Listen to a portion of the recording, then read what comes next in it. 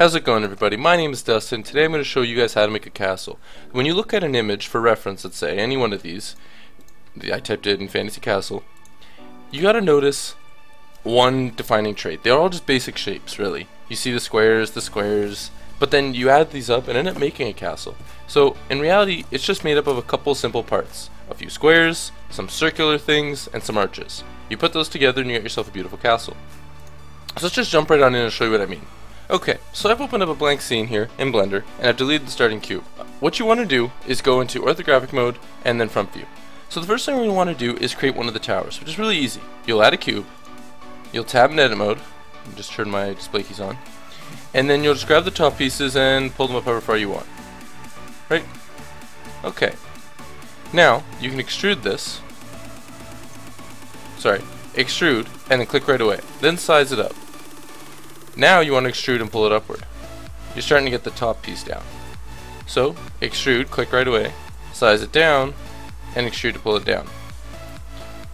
You're starting to get the first piece, but as we all know, castles have bumps. Now this is obviously too long, so I'm going to want to grab all of these, pull them down. I'll grab these, pull them up by one. And okay, so we'll say this is our first little tower piece. Now to keep this simple, we're going to just add another cube, and we'll size it down.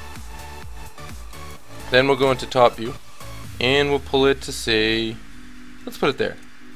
Shift D on the X, Shift D on the X, and we'll do it one more time. Now I've taught you guys how to make a model just by doing one of the corners, and you could easily do that as well. But for some reason when I make my castles I always want full control over the pieces. So I'll grab all the four that I've done. Those aren't centered, that's fine. I guess I'll fix that now. I'll just tweak this a little bit, pull this in. This is probably a little bit too far. We'll leave it like that. Now, I'll just press L to grab all the pieces that I want. Remember, if you mouse over and you press L, it'll grab the entire full mesh. And we'll Shift D, probably grab it on the Y, and we'll pull it down in this direction. Good. Now, L to grab the middle pieces, Shift D, click right away, R to rotate, and then 90. And there you go. You start to make your tower look better. But obviously we know the castles have a lot more detail than that. So let's take one of these. I guess we'll take the whole front row. We'll go to front view, Shift D, grab it, and we'll put it about there. You know what? We don't need those two. It won't fit the way, well I guess we'll need one of them. We won't need this one. It doesn't fit the look that I'm thinking of. So L, delete, vertices, L, L, and L. Now we'll slide these in to there. Pull these in just a little bit. Something like that. Move that over. And just leave it like that. Alright. Go to the side view. And we'll want to grab the front face, pull it here. And then we'll grab this face, pull it in like that. So now you've created this bumped piece. It still has a face on the bottom to give it a little bit, or a lot I should say, more detail. So we can do the same process we had before where we grab these, top view, Shift D to duplicate, pull it over there, but now we'd have to rotate on the 180 so that way it's facing the right way we want. Go into side view, make sure it's sticking out a good amount, that's fine. Press L 3 times and you click all three of those faces. Top view, Shift D, click right away, rotate 90. We've now got our first tower piece. And we can leave this shape for now. So let's just push this aside. Alright. Now with the castle you'll realize all your pieces are going to look just like this. You can have a 6-sided one, which I'll time lapse right now and make for you.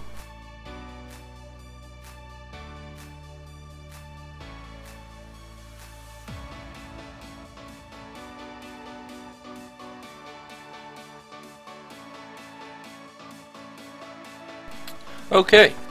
So now I have this piece as well. If I wanted, I could also add more detail by, let's say, grabbing these vertices, pulling those down, and then you'll notice it has a lot more detail in those front pieces, so maybe I'll just do that, just for reference sake. And if you look at the top view, I didn't even line these up nicely, but you don't really notice when you zoom out. I did that on purpose, just to illustrate this point. When you're making something so big, it doesn't really matter if you line everything up, but you will realize, as I get farther on with this, it's going to become messy to look at. So when you rotate things, let's say around this, you want to make sure you always give them all the same rotation. So this top piece I didn't, the bottom piece I did. And then you can see some of these are pulled in more than others. But what you want to do is give the same rotation. So figure out what this angle is and rotate all of these by that same angle. Or else you realize you're going to have the case that I have where it just becomes confusing to look at. So pull all these down, let's say about to there. Alright, looks good. So now if we look at our two layers, we have two pieces of a castle already. The next thing we're going to want to do is obviously a connecting piece. So that's pretty simple, right? Let's move this over to the other layer. Shift S to move our cursor to the center. And we're going to add in a cube. Okay, so tab in edit mode. We'll grab it on the Z by 1. Or the X, sorry. No, that was the Z. Okay, now we're going to size it up on the X. Let's say for 2, that's fine. It's not going to be the same size as everything else, but we'll fix that so it will be afterwards. Now we're going to give it a loop cut, and we'll put it about here. Because we don't really want to raise one side as opposed to both sides.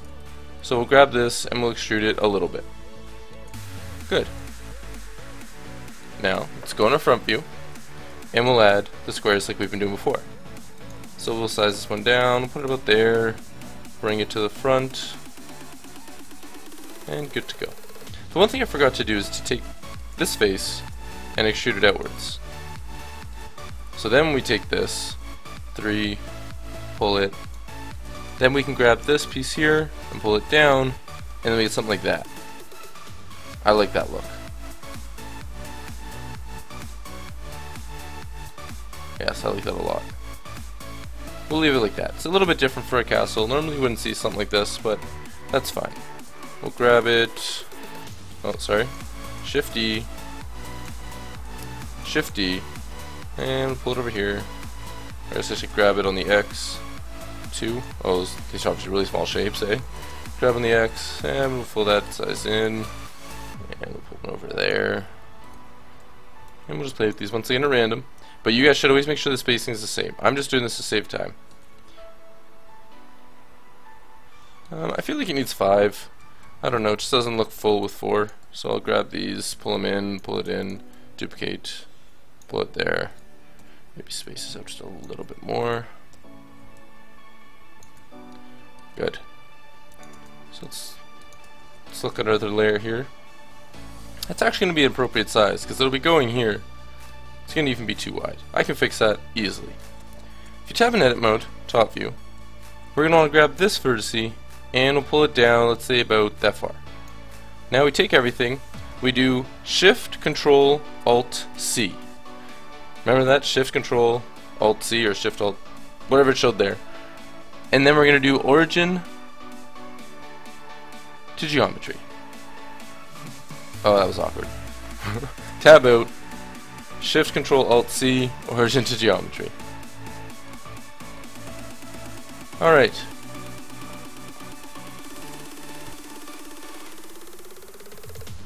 Or Origin to Center of Mass too. I prefer Center of Mass, it puts it right in the center. That's good. Okay. So if we look at our pieces, you'll start noticing that we have a pretty good set for a little castle, but there's a couple things we're missing. We're missing an archway, and we're missing nice little fancy Disney towers. So let's duplicate this, and we'll move one to this layer, and we'll leave the other one on the first layer, and let's only look at that first layer. So let's go in edit mode in front view as always, and we're going to actually delete this face. X and then do faces. That way the vertices are still there, but that is gone. And we're going to have to delete this edge too. So X, edges. Good. Now, in front view, let's cursor to center is fine for now, doesn't really matter. Shift A, and we're going to add a circle. We'll put this at 8. That's fine. If we rotate it, it'll rotate in the view we're looking at, and that'll give us a weird angle if you look, see? So what we're going to want to do is rotate it on the X by 90. So it's perfectly flat, and it's going upwards. Inside view, we'll go over here, we'll grab it, and we'll put it about there. Good, that'll be a nice arch. So front view. Next thing, we're not going to need these vertices. So let's delete those, make sure it's on vertice delete. And we'll take that, and we'll duplicate it. Let's pull it down. Or sorry, we'll extrude it and pull it down. There we go. Okay. Next, we'll delete this face, and we'll delete this last face. Cool. So L to grab this, and we'll pull it to any view you want. Shift D, click right away, and then pull it outwards. Try to get as close as possible to the back side. This isn't that important because what we're going to do is take all of these, size it up on the Y, and then if you type 0, it aligns it all perfectly in line. Good. Now we're going to do the same with all these vertices in this row. So all of those, what I did here was Shift and Alt to grab the whole thing and keep my selection that I have. And we'll size it up also on the Y by 0.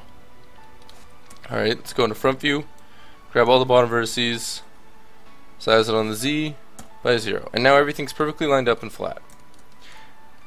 Now what we have to do is just fill in the faces. So we'll fill here, and we'll fill here, fill, fill. I'll time lapse this so you don't have to watch me do the whole thing.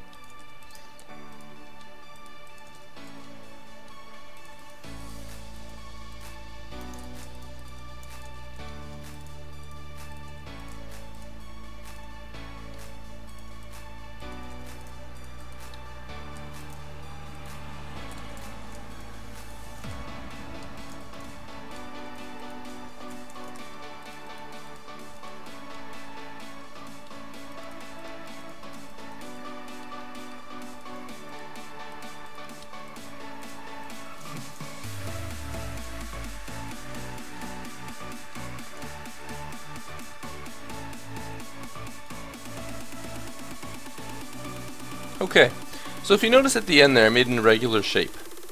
We don't really want that. So instead we'll just take these two vertices, we'll do Alt M, and we'll say at last. Good, and we'll do the same with this side as well. Alt M at last. So now the bottom shape is still on 4. As you can see, but it's no longer a regular shape. And now we have a nice archway.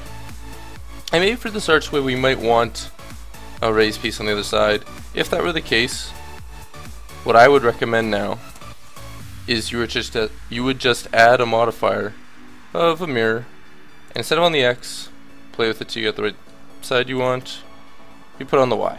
Good. Take everything, pull it out, turn clipping on, drag it into the size you want, and then just remember to go over here and delete all the faces. So now you have the bumps up on both sides. Cool.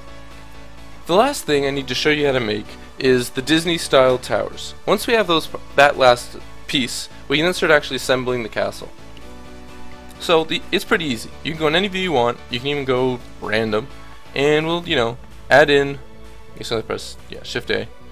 We'll add in a circle, and we'll put it down to 6. Yeah, that looks good. Tab and edit mode, fill, and we'll extrude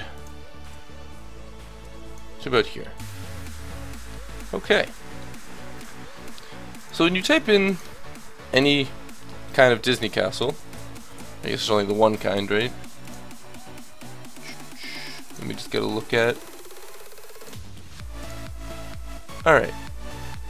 You'll notice what they do is they'll have this part, it'll be extruded, and it gets sized up. Maybe they'll even do it again. Then they'll extrude and size it down. They'll do something like that, and then they'll make the actual tower part, or the blue part, right, where it comes in like this. So what I'm doing here is extruding and then just sizing it down. Shoot Alt M at center. So you get something like that. That's how they typically do their style. It's kind of goofy looking, but still magical, I guess. But that's what you need for the Disney style castle, right? There's not that much effort, really. What you could do then is add more squares in here if you wanted, right? Start giving it more and more detail. And then you might want to add the windows. But the windows we're going to keep separate. The reason being is those windows are going to get reused throughout the entire castle, and we're going to want to place them at random, so they're going to be their own object entirely. And for the sake of the tutorial, I'm not going to add too much detail to this, but we'll leave it like that. So let's pull it over here and look at everything we've made. Voila. You're probably wondering, how does this make a castle? Well, watch. I'm going to assemble something just by using the shapes that we've made and by resizing. So, I'm going to time lapse now.